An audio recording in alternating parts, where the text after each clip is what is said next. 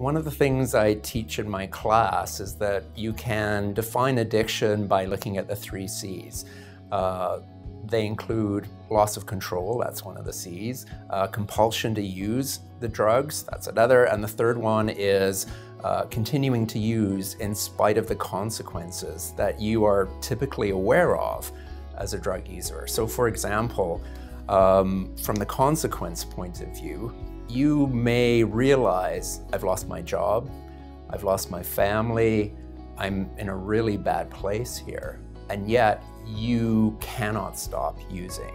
So even though you're consciously aware of the consequence, it's not enough to stop you from using. Compulsion is this result of continued use of the drug where it starts to rewire the parts of your brain that lead you to certain kinds of behaviors. So ultimately your brain is getting rewired and it provides this compulsive use where you neglect all other consequences, as we've already discussed, and you spend a lot of your time just thinking about the drug, desiring the drug, thinking of ways to get the drug. And that's kind of the compulsive aspect of it.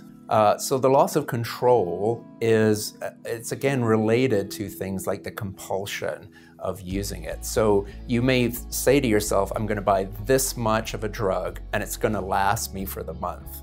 And before you know it, you've used it all up in maybe a day. You've gone on a drug binge.